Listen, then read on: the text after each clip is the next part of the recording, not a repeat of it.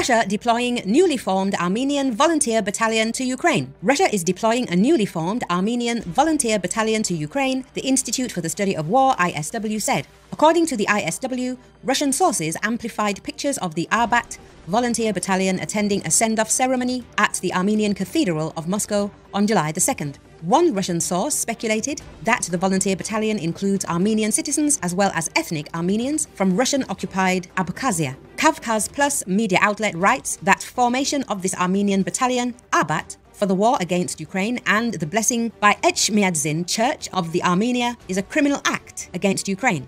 The Armenian Apostolic Church in Moscow hosted a ceremony of blessing the fighters of the Armenian battalion Arbat who are sent to Donbass.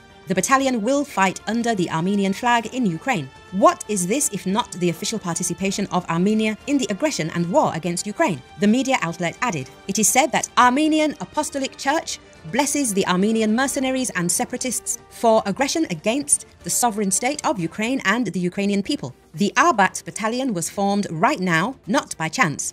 Most likely, a significant part of it will be Artsakh separatists and those who intend to later participate in revanchist war to recapture Azerbaijani Karabakh. These militants will be transferred to the South Caucasus when the war breaks out there, but most likely the militants will never reach Karabakh. Firstly, because the separatist project of Artsakh is doomed and the Artsakh separatists themselves are left in the zone of responsibility of Russian peacekeepers in Karabakh, and secondly, the armed forces of Ukraine inflict huge losses on the aggressors, and a significant part of the Arbat battalion will remain lying in the Ukrainian black soil. Kavkaz Plus wrote,